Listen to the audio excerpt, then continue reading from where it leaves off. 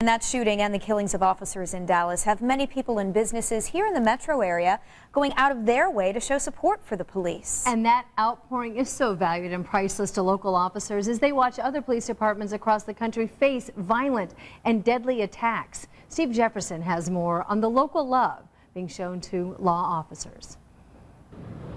Officers here at Metro Police are wearing black ribbons on their badges, mourning yet the loss of more police officers ambushed and killed in the line of duty. Even with that, there are people here in our city who want officers to know that their work is much appreciated.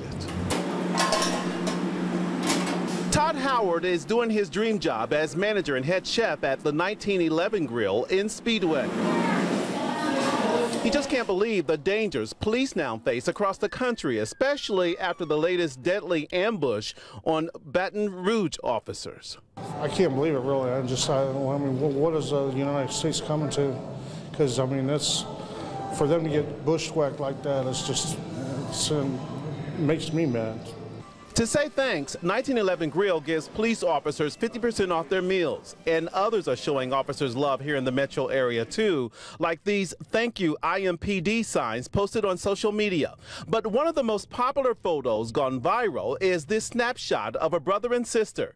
They are pictured kneeling next to their dad's police car, praying he stays safe at work. Despite what seems like a violent attack on those sworn to protect and serve, even Chef Howard hopes people will give police a chance, especially local officers. You know, most people don't give them a chance and most of them are real good at heart and they do anything for you, but people just don't give them that chance. You'll see more public support soon for officers here in the metro area, things like T-shirts and hats that actually support the officers for the work they do every day, keeping our city safe. On the Crime Beat, I'm Steve Jefferson.